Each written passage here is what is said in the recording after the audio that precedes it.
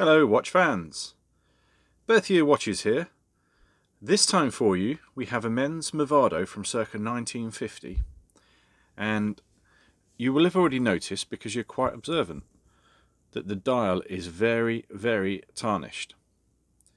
Now this was a debate. Do we have the dial cleaned, which would take away some of the original features? Do we just redial it, but that again ruins the originality?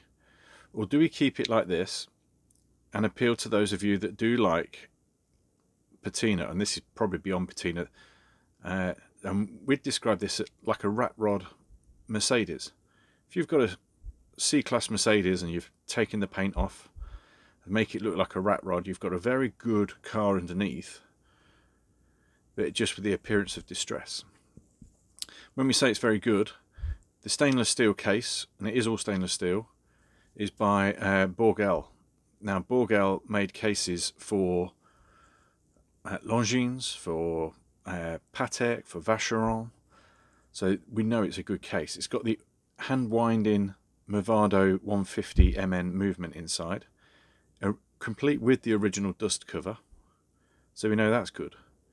We know it's keeping good time. The crown has worn, but it's perfectly functional, and to be honest, if you put a shiny new crown on there, it might detract from the rat rod appearance. We want it to look, to be honest, if the dial was mint, we'd prefer it. That's the honest truth, but it would be twice the price. Here we have a perfectly wearable circa 1950 Movado at a great price with its own character.